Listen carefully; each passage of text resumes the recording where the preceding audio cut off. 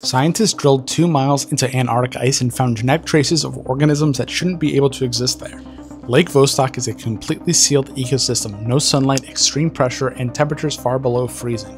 It's been cut off from the rest of the Earth for millions of years. When researchers finally sampled the water, they found DNA signatures belonging to microbes adapted for extreme heat, not extreme cold.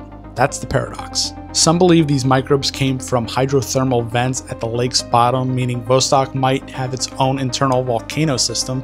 Others think contamination played a role, but the patterns in the data don't line up cleanly with that explanation. Here's where it gets really interesting. Astrobiologists study Lake Vostok as a stand-in for alien oceans, like the ones beneath the ice of Europa and Enceladus. If life can adapt to somewhere this isolated and hostile, it reshapes what we think habitable means.